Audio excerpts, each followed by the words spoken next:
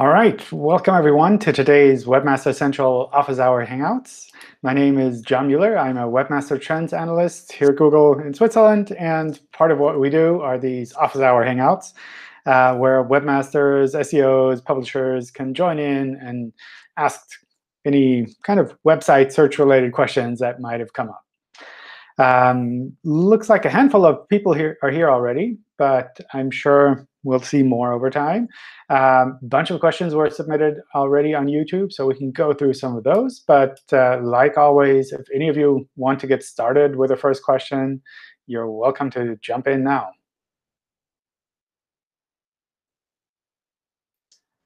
Or if not, Hi, John. Go for it.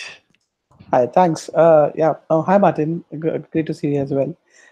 John, I had a quick question about cloaking, basically, and the context is that we want to add tracking parameters to our internal link structure, and like it's always said that adding too much might not be good because it delays crawling and it might be not good for a million URLs website, which we have.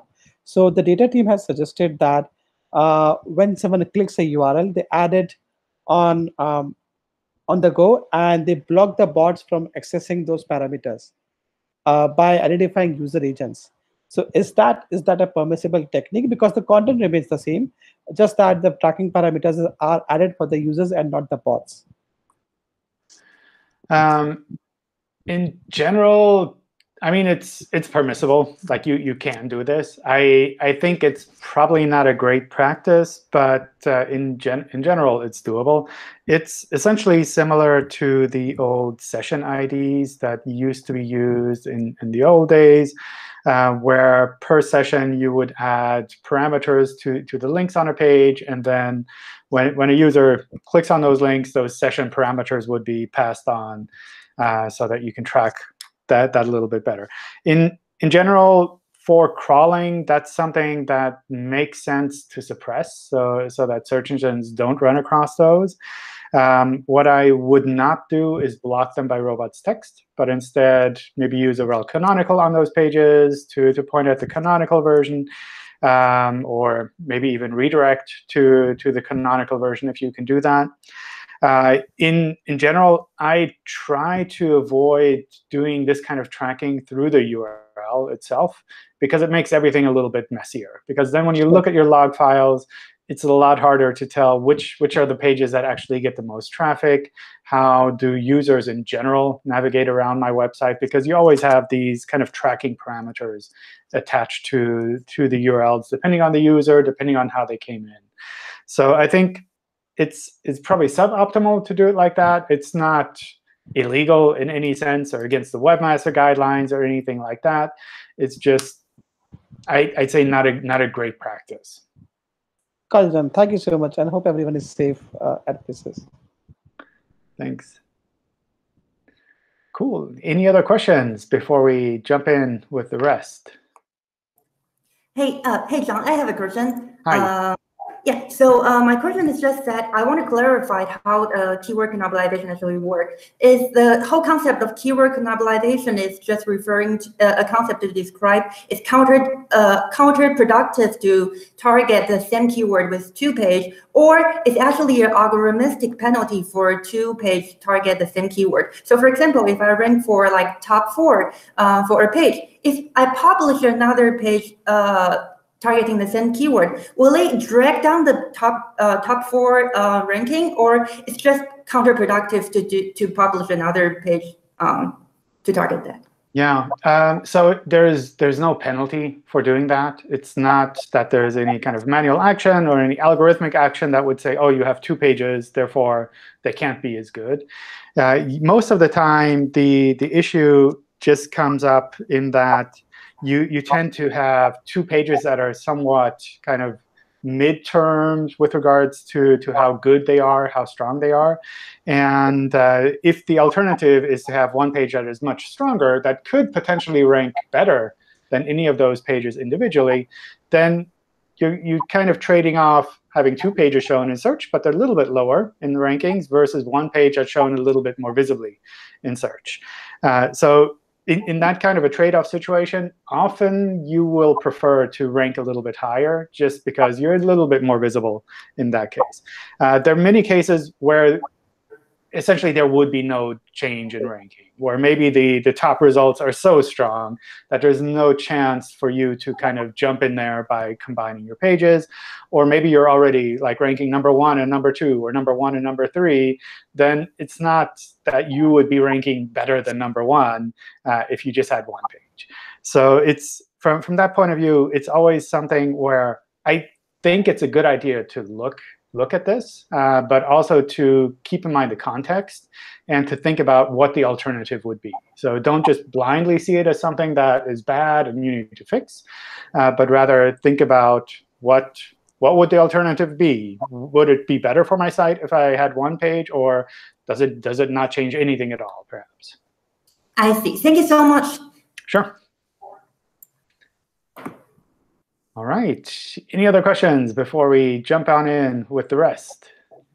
I have another question, if you don't mind. All right. Go for it.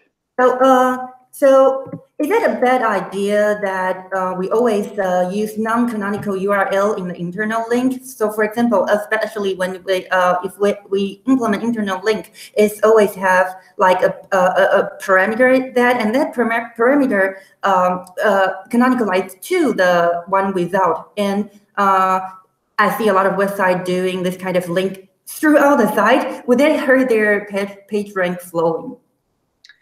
It doesn't hurt the PageRank flow or the PageRank of the pages in that sense, because we see those multiple URLs and we see they're the same content, they have a rel canonical, so we treat them as one page. What can happen, however, is that we pick one of these URLs to use as a canonical instead of the one that you have specified as a rel canonical. So that's something which sometimes you'll see these URLs in search if you do a site query or if you search for them specifically. Sometimes you'll see them in Search Console in the reports. And it essentially just makes it a little bit harder for you to kind of keep track of things, because you're looking essentially at both of these URLs and saying, well, in my mind, I have to keep in mind that these are the same URLs, when actually they're multiple URLs, where you could make it easier just by having one single URL. But that's essentially something where, from a ranking point of view, it wouldn't change anything. It's really just making it easier for you to understand your site. OK, is that also make Google easier to identify which one is canonical if I link them directly? Yeah. When we pick a canonical, we use the rel canonical. We use internal and external links. We use redirects, a bunch of other factors as well to pick a canonical. So if the rel canonical points at one URL and the internal links point at another one, then we're kind of in a conflicted situation. I see. So follow up on that. Is that so in Google Merchant Center they have a feed, right? Is that a bad idea to use canonicalized link in the Google Merchant Center's link, or is that should we use the actual product page that is canonical in the Google Merchant Center's feed? I don't know for sure. I need to kind of check out all of these details with the Merchant Center team, because they've kind of opened things up and gone towards the direction of kind of more organic search results, at least in the US. But I don't know what their recommendations are in detail, so I need to double check that everything is the same.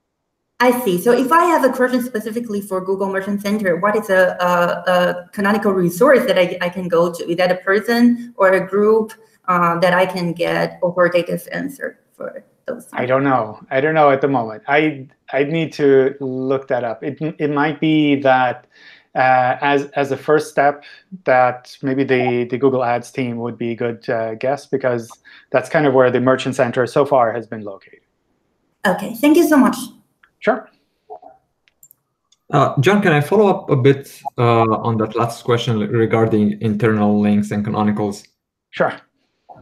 So let's say that you have this internal linking where all links point to those pages that also canonicalize to other pages. but you figure out canonicals and respect them, and everything is okay from that point of view. Do they still use crawl budget? Do they? Fixing that and putting the actual canonical version would help with the crawl budget, or that doesn't make any difference? You still need to crawl those non-canonical version every now and then because they're within the internal linking architecture, or do you kind of figure out, oh, I know what this is about, I won't really bother crawling that page? We do still look at them from time to time, but it's not as often as we would crawl normal URLs. So usually what happens when we have a set of URLs and we pick one URL as canonical for that set, then we will mostly focus on that single URL and crawl that one primarily. We'll still occasionally look at the other ones, but it's not nearly as much as kind of the normal crawling would. So when it comes to crawl budget, it's something where initially we would look at all of those different URLs. So if you went to a big site and you started adding session parameters again to all URLs, then initially we would get lost with crawling. But fairly quickly, we would figure out, OK, these are the canonical URLs. These are non-canonical URLs. We will focus on the canonical ones. And that should more or less still work out. But do internal links play any role here? So if you have internal links or not to those non-canonical URLs, does that affect how often you'll recrawl, even if rarely, those versions?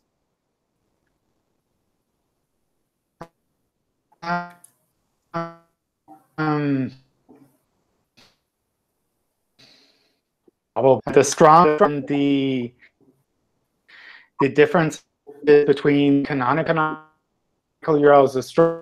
We'll focus on the canonical URLs, but if it's kind of like 50-50, like we choose these or we choose those, and it's possible that we will like recrawl those non-canonical URLs a little bit more often than URLs that we think are completely irrelevant.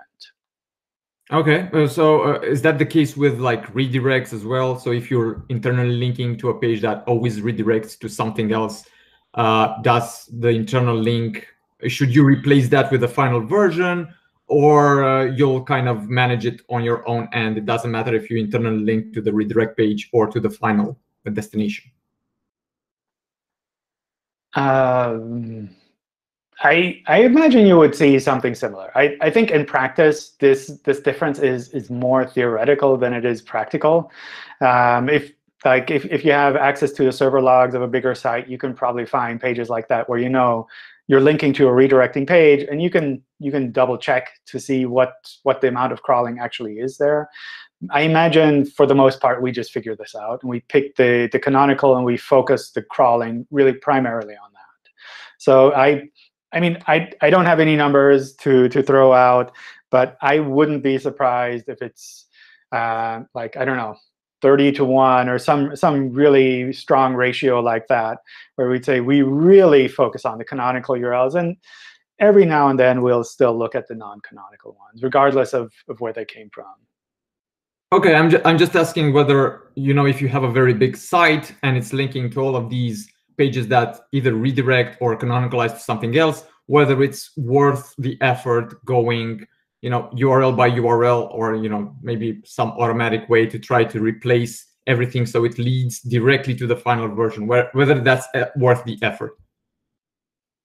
I think if you have a really large site and you're doing this on a large scale, I would clean that up. Like if let's say, I don't know, if YouTube had redirects from all of the old pages to new ones, and the internal links still went to the old pages, that's something I would say is worth cleaning up, because there are just so many of those URLs. And if we keep running into the old ones and keep trying them, then it's just adding such a mass of unnecessary crawling.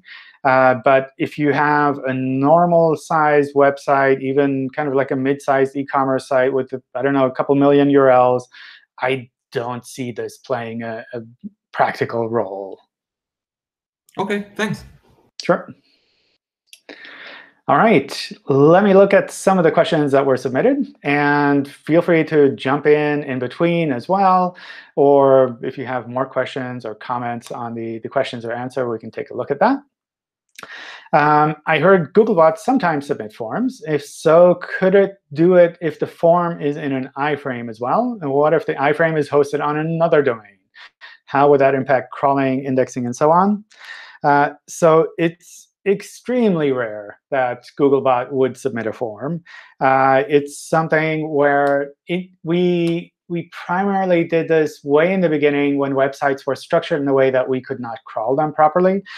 In particular, we saw this issue on a lot of government websites where there was a lot of content on the site, but to find it, you had to go to a search forum to actually find links to that content. And for sites like that, pretty much the only way to get to the detailed content was to go through the search forum. However, for pretty much every modern site, we can crawl normally. And people are used to creating a structure where we can crawl with categories and subcategories, where essentially we never need to go through any of the forms. So I would imagine most of the people who have sites who have logs that they can look at, if you look at the server logs and you look at Googlebot, you would probably never see Googlebot submitting any of the forms that you have on the site. So that's something that's really extremely, extremely rare, and something usually where when it does happen with a website, it's kind of a sign that we can't crawl normally, where we realize there's a lot of content, but we can't actually find that content at all. So that's something where if you're seeing this happening, I would kind of go down the direction of like, what am I doing wrong? What could I be doing differently with regards to my site's navigational structure? That's, I think, the primary aspect there. And with that in mind, adding more complexity like iframes or other domains, I suspect a lot of that would just not happen just for practical reasons, because we want to avoid running into a situation where we accidentally enter things like credit card numbers and accidentally Googlebot goes off and buys things or fills out some contact forms with like random information. All of that doesn't really make sense, and it causes almost more problems than it helps anyone. So that's something where I imagine if you have a configuration with iframes and other domains, you would probably never see Googlebot go through that. The one thing where sometimes you'll see something like this happening is if you have an AJAX-based website or JavaScript-based website in general, where you're using some kind of a post request to get data to load on a page, then that's something where Googlebot might be executing that. So if that's a part of your page's rendering, that it does a post request to an API, and then it gets some answers and displays those answers, then that's something where when we render the page, we might be doing that. It's not that Googlebot is crawling those post requests for the form data, but just that in the process of rendering your page, if there's a post request, we'll try to do what a normal browser would do, and we might show that. And in a case like that, we follow, I imagine, the normal browser security guidelines. So doing things like cross-domain, I believe, is just a lot harder. I don't know offhand kind of what the defaults are there with modern browsers. But that's something where it's just like you're adding more complexity again. We had two goals in our mind. The first is showing ratings as rich results for our seller pages when someone searches for seller name plus reviews or ratings. And the second is showing a search box when someone searches for our brand. In February, for case 1, we implemented organization schema on our seller page, added organization attributes like brand name, URL, logo, address, reviews, ratings. For case 2, we implemented site links search box schema on our homepage. The result 1, in Search Console enhancement reports, we started seeing logo section, where we have around 250 valid items. But in performance, we haven't gotten any rich results for seller pages yet. And the second, in Search Console section, we started seeing one valid item, but we're not seeing any search box when we type a brand name in Google search. My boss is upset with me now. My thoughts for the next step for the seller pages are remove all organization schema and implement ratings only. One of our competitors is doing the same. Is there any hidden mistake that I should take care of? Our main focus is the search box. So for reviews, you definitely need to watch out for the guidelines that we have with regards to review markup in our developer documentation. In particular, reviews are only available for a certain set of items that you mark up on a page. So it's not the case that you can take anything and just add reviews, and Google will show those reviews in search. But rather, we only show them for a certain set of kind of structured data elements. So I double-check to make sure that you're following the guidelines there and that the information that you are marking up matches the policies that we have for reviews. So that's probably the most important part. With regards to site link search box, this is kind of a tricky one and something I see people struggle with from time to time. The hard part here is that adding the markup does not make it more likely that a site link search box will be shown. But rather, if we were to show one, we would use one that's based on your markup. So it's very rare, or I don't know, it feels very rare that we would show a site link search box in general for queries for sites. And only for those cases where we would show it, if you have the markup, we'll try to use the markup. If you don't have it, we'll just use the default setup. So that's something where if you're currently not seeing a site link search box at all, then adding the markup for that will have no effect.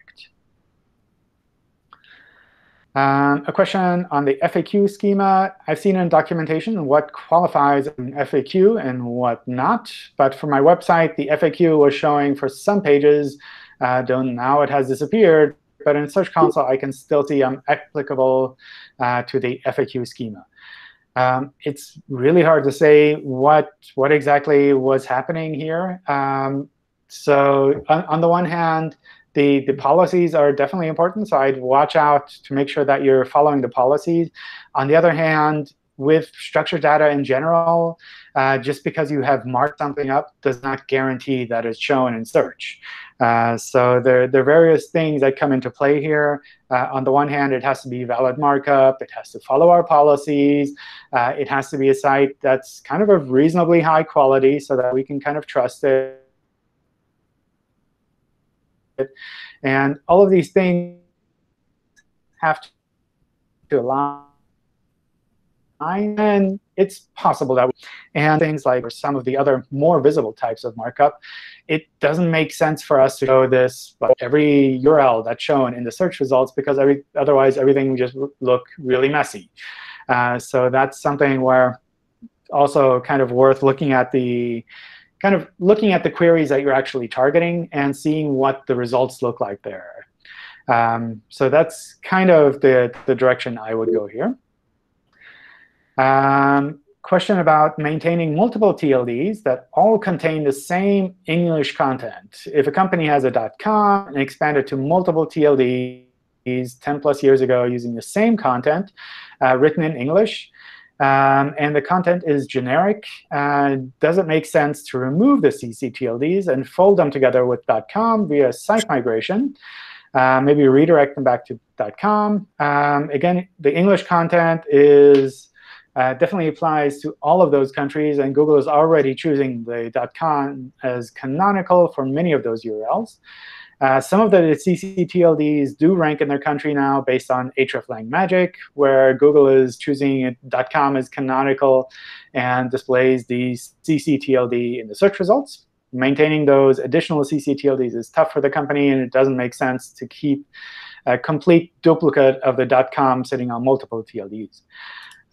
So yeah, I mean, it sounds like you've already figured out that the CC-TLDs aren't as critical for that particular case. So that's something where maybe it does make sense to fold things together and to kind of pick one version as the canonical version. In general, I would use country code versions or just generally local versions when you really have something unique that you want to do on a per country basis. So if there are maybe policy reasons or legal reasons why you need to have individual country versions, or if you have different content depending on country versions, have separate URLs. But if essentially it's all the same content and you just have these different country versions for historical reasons, then probably it makes sense to fold all of those together into one version so that you have one clear, one strong version. Makes it easier for tracking as well. Makes it a lot easier for maintenance, definitely. So that's something where I think you've already kind of analyzed that like all of this is duplication that you don't necessarily need. So I would tend to fold those together. Can I ask a follow-up to that? Sure. Just so basically, so if a current brand doesn't want to expand globally and just stay locally and sitting on a .com for 15 years now, is it worth it to go ahead and redirect the .com to the .ca from a TLD purpose? Like, I know you guys count that as an immediate geo-targeting. There's no need to do that in Search Console, right? It just, yeah. So is it worth it to go ahead and if they don't want to expand? I think that's fine too. Yeah. So .ca can be active globally as well. It's not that it's like suppressed in other countries. Yeah, so from that point of view, if you just want to have one version and the .ca is your kind of primary version, then that's perfectly fine. Yeah. But the ranking will tank for a little bit and then it come back. I think if you're folding things together, then I wouldn't worry so much about the ranking because you're kind of taking one existing site and you're just adding to that. It's not that you're taking two sites and changing them, but you're kind of building up on one existing site. So probably from a ranking point of view, that should be fairly stable. OK, thanks. I have another follow-up question on that. I have a question about X default in like multi-lingual site. So for example, there is a lot of websites, they actually redirect their root domain to ENUS version, but they put X default to the root domain. So they're basically putting X default to a page, pointing to a page that being redirect. So if that makes sense, I mean, that page is not 200. And I think a lot of time, the root domain actually have more backlink than the ENUS URL. So in this case, is that actually a good idea to just put a root domain as the ENUS alternative instead of redirect them to ENUS and put ENUS as ENUS alternative? I think in a case like that, where you have a root URL that's redirecting depending on the country version or like the country of the user, that's something where we've said in the past that using the X default is fine. Essentially, what you're saying with the X default there is that on the root URL, you have your own logic for handling users of different countries.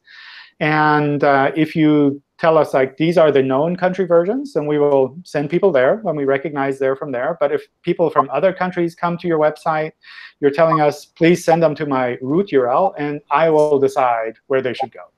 And from our point of view, that's a perfectly valid decision for you to make.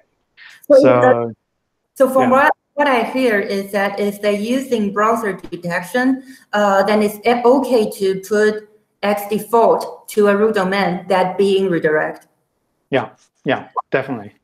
The only thing I would watch out for is the individual language and country versions don't do the browser detection there. So on the root, do the browser detection. But if you send them to the ENUS version, then keep them on the ENUS version, even if their browser happens to be in French suddenly. Yeah, don't do. Oh, sorry. Yeah. Another follow-up question is that I heard that it's actually not a good idea to do browser detection from Google's guideline. So should we prevent just not doing it on root domain also? So for example, root domain is just the content of English, right? So should we just redirect the root domain to ENUS no matter what? Or maybe just put root domain as ENUS instead of redirecting? If we don't want to detection anymore.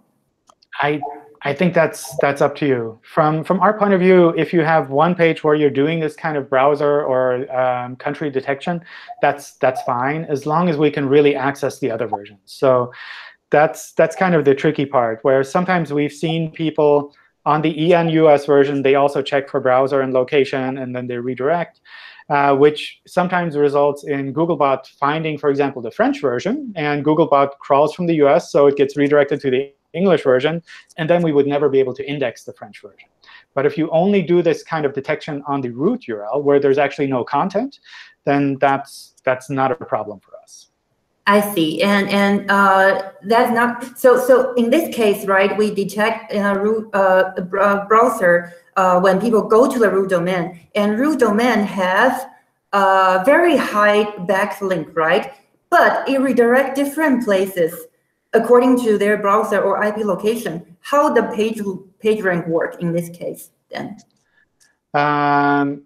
So it's tricky. Usually what would happen is we would see the redirect from the root URL to the English version, and that would be the one that we would use for kind of PageRank calculation. But with hreflang, we can swap out the different URLs. So it's something where usually that just works out. It's not that you have to do anything special with regards to PageRank in a case like that. OK, thank you so much. Sure. Hi, Mr. Mahler. Hi. I am Vahan from Search Engine Journal. So we were experimenting with Google Newsstand app and built there sections of our website by submitting either an RSS or web location. So on certain categories, we don't have an AMP, and we have to submit their web location. But when I open a Google News app on the phone, open the section on the app, I have found that articles are not sorted by the freshness. They are sorted by kind of like relevancy. And first article I see articles from March. And the most fresh articles in that case are pushed like a bottom. But sometimes I see fresh ones first. So is this something that was done intentionally, or is a kind of bug? I have no idea.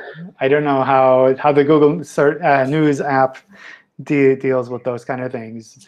Intuitively, I think it's something. I mean, I only see this in Discover when I look at Discover, but in there, I feel that's something where we try to understand what the relevance is, and sometimes it's just not the newest stuff is the most relevant, but I have no idea how that's handled on the Google News side. So that's something where it's probably worth checking with the Google News team. I believe in the News Publisher Help Center, there is a contact form that you can use where you should be able to reach out to someone from the Google News team, and maybe they can help you with this. I mean, it's a bit of a tricky question because it's almost like a ranking question, but especially if you find something that looks to you more like a bug rather than kind of like a misunderstanding, then that's something I would let them know. Thank you. Thank you, Mr. Mahler. I've seen that as well and have given the news team feedback about that. It used to also be on desktop. You only had articles on Google News from the last 30 days, and now sometimes they'll be months old. And it's like it's old news sometimes on Google News. When we did use a feed as a section source, it does pull order correctly by the freshness. But when we did switch to a web location, and I want to add to it that we have a list item schema implemented in our category pages, so it states the order of the articles. schema as well, which can help Google understand the order. So web location kind of works differently. Yeah, on the Publisher Center, the web crawl, the web location does not seem to work as reliably as crawling it from a feed. Yeah. If yes, you have generating the articles by the feed, it's much more reliable. Yes, but the question is, the problem there is if we generate non-AMP articles from feed, it is going to app inside the news app, but we want traffic to come to a website. Right. Yeah, and for that you have to have the AMP. Yeah, we have AMP, but on certain categories we don't have AMP. So Right. that is a problem. Yeah. Oh man, Chris, I think we need to do a special session just with you. Sorry, didn't mean to hijack your forum here. No, this is perfect. It's always like people coming in with these kind of news publisher questions, and I'm like, I have no idea. And you're one of the people that has the most experience in this. So cool to have you here. What's the status of Google's decision on the mobile-first indexing after September? Any delay due to COVID-19? So far, we're still seeing lots of sites shifting over and getting ready for mobile-first indexing. So we haven't completely made up our mind that we will stick with this date, but we want to give it a little bit more time to settle down and see how it works out. My guess is within the next month or so, we'll make that call and go one way or the other. It's also really useful to have feedback from any of you who are running into issues around this, where you're seeing that your development team just isn't available to make these kind of changes or anything around that.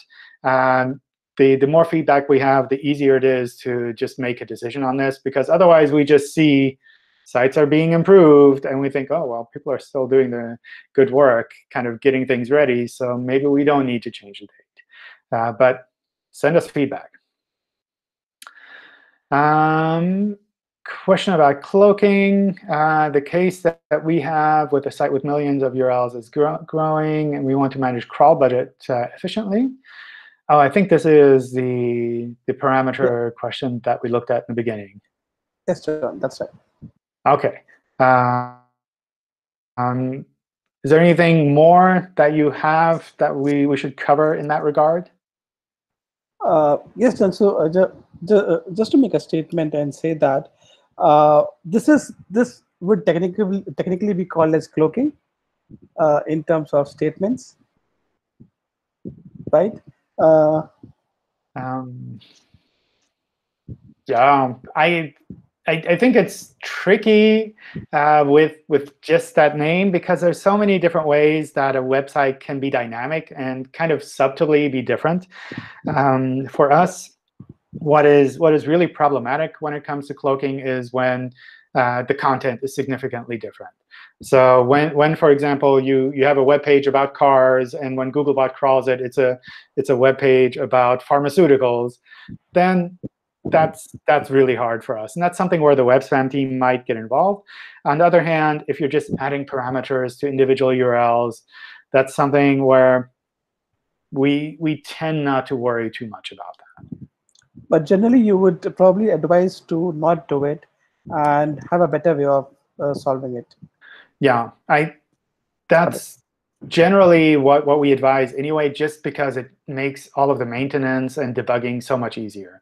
So it's very common that we run across situations where maybe someone from the indexing team will contact us and say, please contact this website and tell them to stop cloaking. And then they give us details which basically say they're showing Googlebot something broken, and they're showing users something that works, and they're shooting themselves in the foot.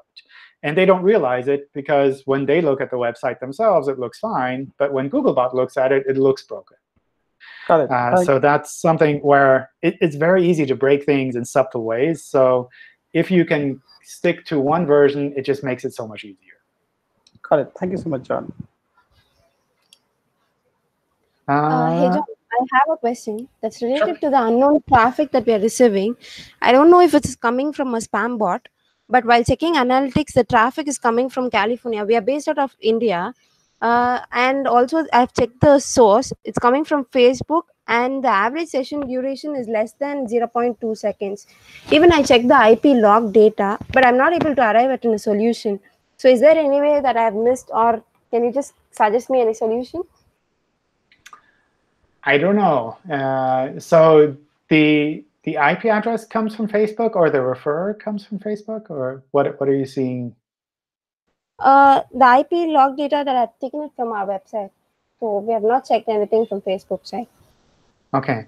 I don't know. So in general, if you're seeing something like this where it's not coming from Google crawling, and it looks like bot traffic, or it looks like traffic that is irrelevant for your website in general, then from our point of view, just purely from a search side, you're welcome to block that traffic, because at least from our point of view, if we feel that normal users, when we send them to your website, they're seeing a normal experience, and if you're blocking traffic that you don't want to have access your website, that's essentially up to you, between you and those users that you're blocking. And if you feel that these requests are not actually made from users at all, and they don't provide you any value for your website, then maybe that's something that you could just block.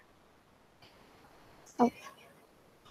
Is there any way that I can just block them? Because I'm not able to arrive, like, I'm not able to get the IP location. So how is that I block them? That depends on your server and on the setup that you have. So yeah, check the server logs. Yeah.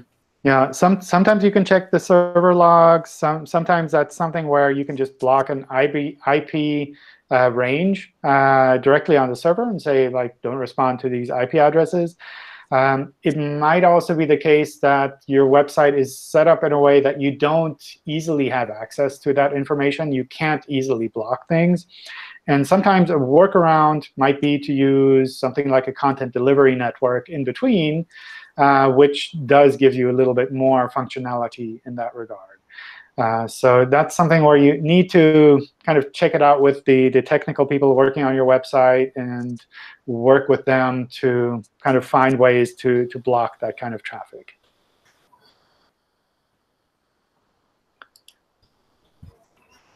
OK. Hi, John. Hi. Hi. I have two questions for you today. So the first is actually about AJAX calls. So I was happy to see that Martin is here. Hi. Not actually a dev, so I might get some of the details a little muddled. But so we have an infinite scroll implementation that uses an AJAX call to fetch the, it's for a category page of articles. So the AJAX calls to fetch more articles. And the variable for the AJAX call is like a URL, I guess, that doesn't exist on our, it's not a page, it just responds with a JSON response. And those URLs are being indexed by Google. So they were appearing in Search Console. Initially, we had a bug where when there was nothing to, when there was no data, so for category pages that didn't have enough content, let's say, they were producing a 500 error instead of the JSON response. So that's when we noticed that these were being picked up by Google. So that the 500 errors are fixed now, but the URLs are still being indexed. So I don't know what the best way to handle these URLs are, or if we should even do anything to them. Like, would it be best to just let them be indexed? Because I'm not sure how that affects the rendering of the page. Like, if we let them be indexed, is it the case that then Google can see additional articles that are being loaded with the call? Is it the case that we should like try to prevent those URLs from being indexed and crawled at all for like the sake of crawl budget or whatever? Yeah, I'm just not really sure what the best way to handle it is. OK. So I think there are probably those two aspects that are important there. On the one hand, the rendering, which is something where I would not block them in a way that they would block rendering, just so that you really kind of have your pages rendered completely. So as much as possible, we can get to all of your content.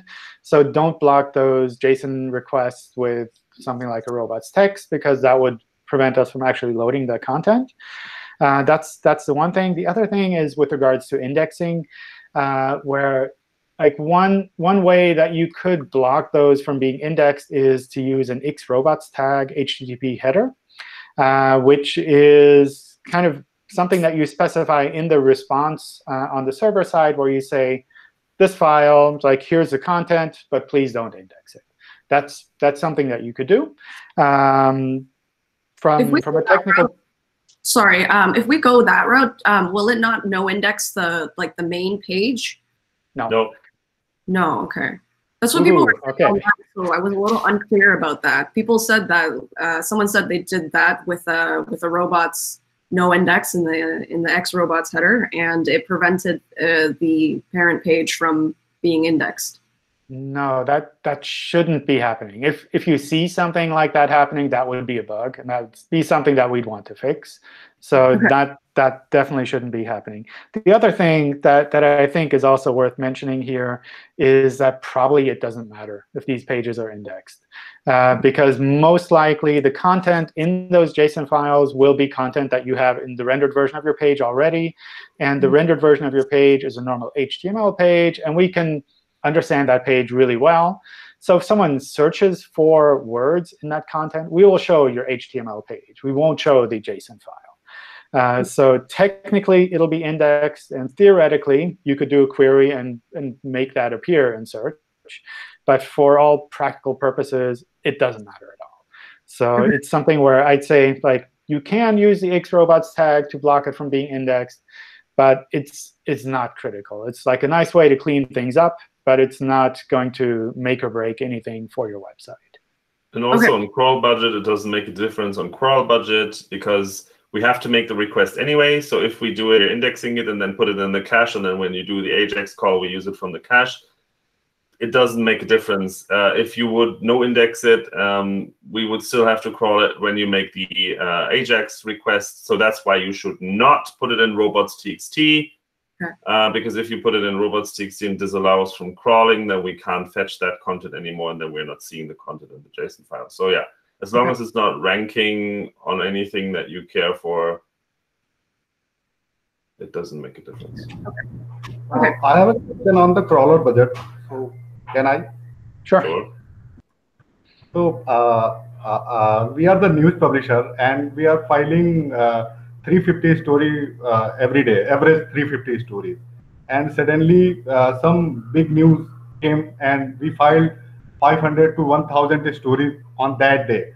So after the 350 story, that will crawlable on same day or not?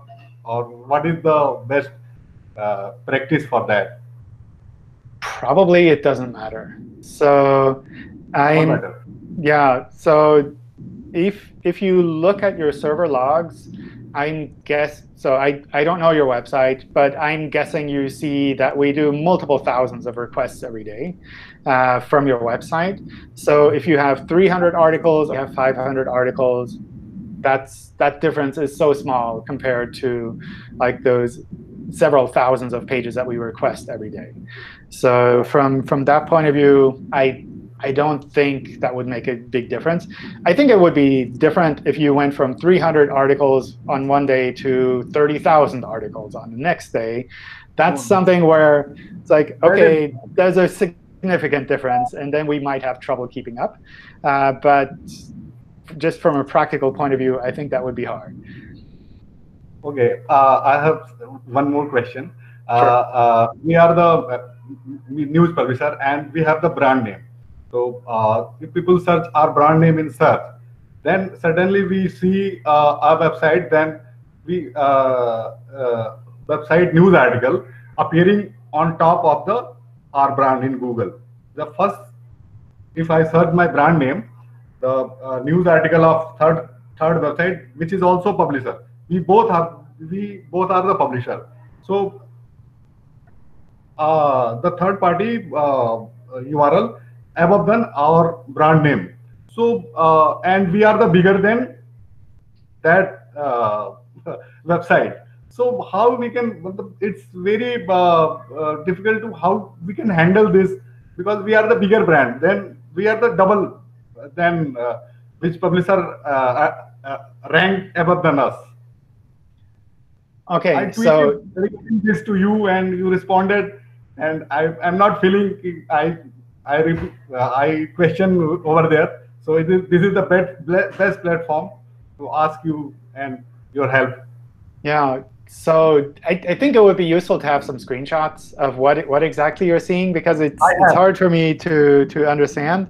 But it's also something where what we would not do is make any kind of manual adjustments for those kind of cases. So it's very possible that in some situations, if you search for maybe a company name, that a news article about that company will rank above it. It's certainly possible. I think seeing that regularly or always with different news articles about a company, that would be kind of awkward, especially if it's a reasonable company. But seeing it like once or twice, I think that would be kind of expected. It started after the COVID-19 coverage. Okay. And only for it's applicable for only COVID-19 live blog. That publisher published live blog on COVID, and that live blog appear above than us. Even on brand name, only we are using brand name, our brand name. Her article above than us. Okay, that sounds like something where it'd be useful to get some examples. If you can post maybe some details in the chat, or if you can send them to me on Twitter, then I'd love to take a look at that and pass that on. Yeah. Cool. Thank you. Sure. John, can I ask you a quick question? Sure. What's the difference between no refer and no follow? Because I see that sometimes when I look at different coding of things, and is there one that's preferable in certain circumstances? So they do different things. The no follow is essentially something that we use or search engines use to not pass signals from one URL to the next one with a link. And the no refer is something that browsers use to kind of block the refer from being shown on the other page. So usually if you click on a link that goes to a different website, it would say, this user came from that referring website. And the no refer attribute basically just says, like, don't say anything about where you came from. And usually that makes sense for cases where maybe the URL itself is something that is perhaps private data. Like, for example, you could imagine a social network where the URLs have a long ID. And if you go to that ID directly, you can see the content, even if it's not for you directly. So you might want to have cases like that where if someone clicks on a link, not include that kind of URL itself. So that's something where, like, some people choose to do that. I think some CMSs have some defaults as well with regards to how they mark up the different links. I don't know if no refer is one of those things that people just use. There's also no opener, which is another attribute that a lot of CMSs use. I forgot what that one does. I don't know if it like prevents it from opening in a new tab or something weird like that. I don't know. OK, thank you. Sure. Hey, I have another question. So this is just a question about fast navigation. So big website. Previous, what I did is that I blocked all the fast navigation in robot.txt. But recently I read in the Webmaster blog, they say that it's actually not necessarily the best practice, because some of the higher level fast navigation might be useful to be indexed, and also that don't consolidate the authority of those pages. So if I want to change the robot.txt role right now, there will be a bunch of URLs suddenly being crawlable. How hard it will be to hurt my crawl budget? And should I care about crawl budget since Google are so powerful nowadays? And also, should I only let higher level parameter to be crawl, or should I just open all of them to be crawl and then canonicalize them? Yeah, so I think with crawl budget in general, most sites don't need to worry about this. It's something where I would say, just to give an order of magnitude, if it's less than tens of millions of pages, probably you don't need to worry about crawl budget. If it's more than that, then it's really something where if you're suddenly duplicating or triplicating all of the URLs on your website, then that makes it a lot harder for us to crawl things. But if it's a couple 100,000 pages and suddenly they're twice as many, then we can usually just deal with that. With regards to faceted navigation, if you were to unblock that in robots text, I think you would see a kind of a rise in the amount of crawling that we would do, at least temporarily, until we figured out how these parameters actually work. And that's something where, depending on the site, you might see that affecting the rest of the crawling as well for a period of time, where I'd say, I don't know, maybe a couple of weeks, something around that time. So that's kind of where I'd say, if you want to make that kind of a significant change, then maybe pick a time where crawling from search is not as critical for your website. So if you have maybe a season where there's less traffic from search, where you have fewer new products, fewer new articles, then that would be a good time to change that around. Whereas if everything is under fire and like your website is already running kind of at its limits, then that's probably a bad time to make significant changes like that. So would you say that the better way to deal with facet navigation is not block them by robot.txt, it's canonicalize? Yeah, to canonicalize or use no index, that's essentially what we would recommend. Yeah. OK, thank you so much. Sure. All right, I need to jump off to another meeting. It's been great having you all here. Thank you all for joining in. It's so cool to have so many people in. John, one more question, please. Thank you. One really quick one. One really quick one. We have a news website called lallantop.com. Earlier, that website appearing in Google top browser. But since three to 4 months, the website is not appearing in Google top browser on any of the keywords. So just want to know what we have to do for that, and what is the next process. And I didn't get any information regarding how to came back in top story browsers. So please help. I don't have any kind of magic tricks for top stories. So that's something where it's an organic feature, and we use normal ranking algorithms in there. So what I would recommend doing in a case like this is going to the Webmaster Help Forum and getting as much input from other people as possible, and thinking about what makes sense, what doesn't make sense for your particular case. OK. It's not that I have like email is something I can do. Cool. All right. All right. Cool. I really need to jump off. Thank you all for sticking around. I have the next ones lined up for Friday and Thursday if you speak German, so we can stay in touch then. Thank you. Stay safe. Thank you, John. Thank you, John.